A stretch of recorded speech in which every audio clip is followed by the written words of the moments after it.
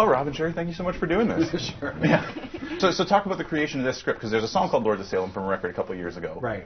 But listening back to that tune, it doesn't really sound like it has to do with the same It doesn't really have thing. anything to do with the movie. Really what it was is about, we've been trying to figure it out, I don't know, 6-7 years ago, I vaguely came up with the idea for something called The Lords of Salem. Might have been at one point it was going to be a comic book, but then I stopped that.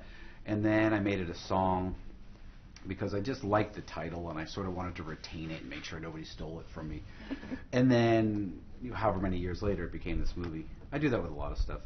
They'll appear in different forms until they figure out what they're going to be. Who is Heidi, Sherri? Wouldn't you like to know? Heidi's a recovering drug addict, and she works as a DJ at a radio station in Salem, and she receives this like crazy record in this wooden box by someone called the Lords. She doesn't know who it is. And she listens to the music. She becomes like transfixed by it. And as the movie progresses, every time she hears the music, you don't know, is she being sort of like possessed by Salem's, witchy past, or is she just sinking into like madness? And it was a great journey. We still don't know. Yeah. You must write with her in mind, eh? Knowing she's going to play these parts. Oh, yes, for sure. Yeah. So I pretty much write with everybody in mind, almost. You do? Almost all the parts. Very few parts don't have people that I already knew were going to play them most of the time. I love the fact that, coming from the music background, it's a vinyl record that brings all this back. Well, if I had had a bigger budget, I would have set the movie in the 70s. Oh, yeah? But I didn't have the money to... making period films gets expensive. Sure. Just a simple shot. Let's walk down the street. Well, we got to replace every single car. Right. So I didn't have the time or the money to do that, so I made it modern day, but I sort of treat it like... Because radio stations don't play records. They wouldn't even know what to do with a record if they got one. But it kind of contributes to the mystery. Like, is she, because it's a real thick, it's not a traditional looking It's a 78. Record. Yeah. The old fashioned. Yeah. I think it contributes to the mystery. Like, Yeah. is it real, or Yeah, is it a possessed young record? kids won't know what it is. There's a lot of 30s and 40s monster homages in Lords of Salem. Where do those influences come from? I mean, I don't know. I don't know where anything comes from. It's just these are just the things that I love. I mean, pretty much if there's anything in the movie, it's just something I personally like.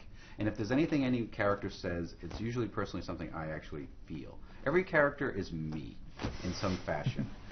It's the perfect world where everybody gets to be me and just do the stuff I like. What's it like being your husband? It's a nightmare, obviously. Listen to me. It is a nightmare. You're wearing a Flyers shirt. I mentioned it earlier. Yes. And so what are we going to see with this Flyers movie? I'm still working on it now. I mean, it's a little bit of a different movie. I mean, Broad Street Bullies, because it's true. So right now I'm just researching because it's really hard to dig out some of the information. So I know all the hockey facts, but I need the people facts. So yeah, I'm still researching right now. So about halfway done with the script. Are you comfortable moving out of the horror genre? I'm assuming it's not going to be a horror film. Yeah. No, I mean, it will not be a horror movie, obviously, but it is incredibly violent. No, I'm very comfortable. I mean, because that's what I've been trying to do for a long time. I mean, there's a certain type of movie I like. I mean, I love anything that takes place in the 70s, for one. And I like dark, kind of weird material. And this is perfect. It's kind of, it's really like Boogie Nights meets Rocky. Well, you like villains, and there's definitely villains in the Broad Street I Bullies. love villains that are heroes, where the most Yeah. hated team of guys ever become the champions. It's so perfect. Before I let you go, we're going to do something called 5 questions. 5 quick questions, one-word answers.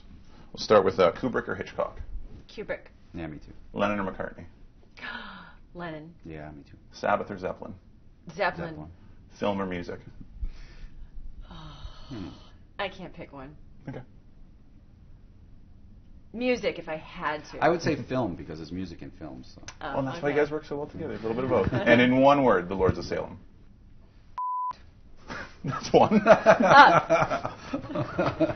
Thank you so much, guys. I really appreciate it. Thank you so much, Sherri. Thank you. Thanks, Rob. Sure.